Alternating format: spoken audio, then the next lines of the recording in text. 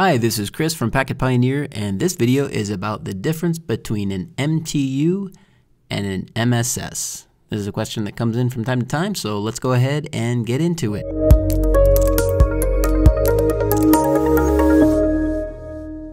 Now we want to start off talking about with MTUs. There's different types of MTUs depending on the OSI model layer that we're talking about. So usually when we mean MTU, what we're referring to is the Ethernet MTU. So that's the Ethernet Maximum Transmission Unit.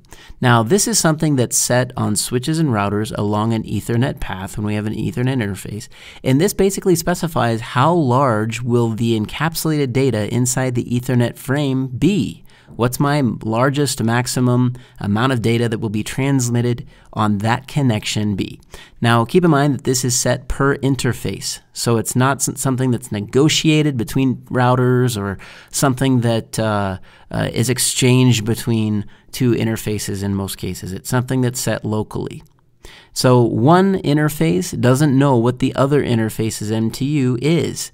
That's just a simple setting inside that interface saying this is the largest one that I will send. Now in some cases we want to adjust that MTU. Now take for example if we're in an environment that's using jumbo frames.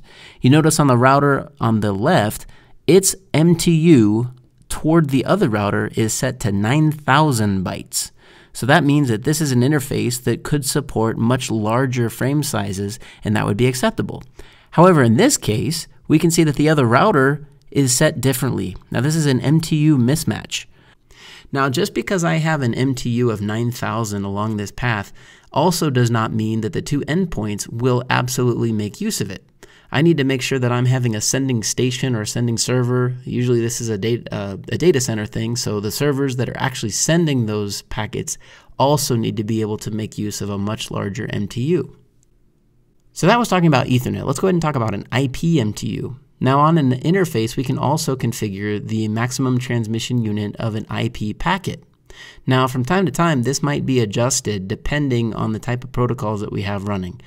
Now between these two routers, I have a GRE tunnel. So that means that the data that's coming in needs to have additional data appended to it and then transmitted out on the wire. So from time to time, we might adjust that down so that that GRE information can be appended without exceeding the Ethernet MTU that's also set on that interface. So there we quickly have it with MTU. It's a setting that specifies the maximum transmission unit for Ethernet, typically is what we're talking about. Now, what's the difference between MTU and MSS? Well, maximum segment size is a value that is set at the TCP level. So that's up at layer 4. So typically when two stations connect with one another, they do that three-way handshake. What they do is they can exchange the maximum amount of data that they can receive. So this end user can say to that server, hey, I only want to see 1460 byte packets encapsulated, not counting the TCP IP or Ethernet header overhead. So if that's the value, for example, which is a common one, you're often going to see that with TCP packets. A lot of times you'll see 1460. And the reason is once we add a 20 byte TCP header and then a 20 byte IP header, that brings us up to a total packet size of 1500. So a lot of times that's why you'll see that TCP MSS size be 1460. Now this is where the MSS can also be adjusted by the network itself. So a TCP SYN from the client to the server could hit that first router, and that router can change the MSS setting from 1460 down to 1432, and then the same in the opposite direction. Now why would we want to do that?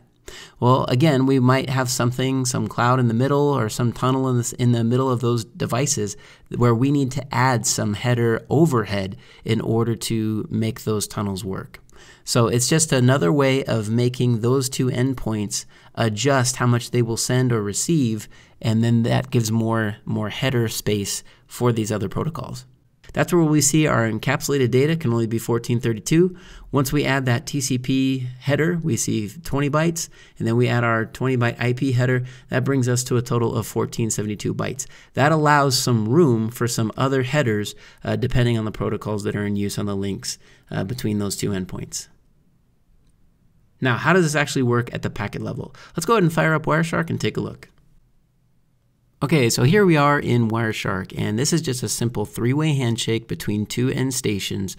And for this video, what we want to do is take a look at the MSS value. So I'm going to take a look at the SYN, and that's from our client to our server, going to port 80. If we come down to the TCP information, we can see down here in the header values that I have the options field. So in that options field, that's where I can specify the maximum segment size that I want to receive, and that is 1460. So I'm informing the other side, don't encapsulate any more data than 1460. Well, that flows along its way to the server, and then the server, if we take a look at the SYN-ACK, it responds, and it could be from the server itself or some network device along the way adjusted this MTU down to 1432. Now, if this option, if it's ever absent, if it's in the handshake, if we see SYN, SYN-ACK, and in that SYN we do not see the MSS, well then those two endpoints will use the default value of 536 bytes. They won't send any segments larger than 536. That's the default value when in doubt, and we don't have this MSS value exchanged. So hopefully this quick video helped you to understand the difference between MTU and MSS. Again, MTU, maximum transmission unit, that's a network thing. So how much can a network interface actually transmit? How much data can be encapsulated within an Ethernet frame or an IP packet? And the MSS, that is a TCP thing. That's something that's exchanged in the TCP handshake, as we see here, and that indicates how much data can this station receive from the opposite side. So what's the largest amount of packet that you want to see coming in? Okay, thanks for tuning in, and we will see you guys on another video. Take care.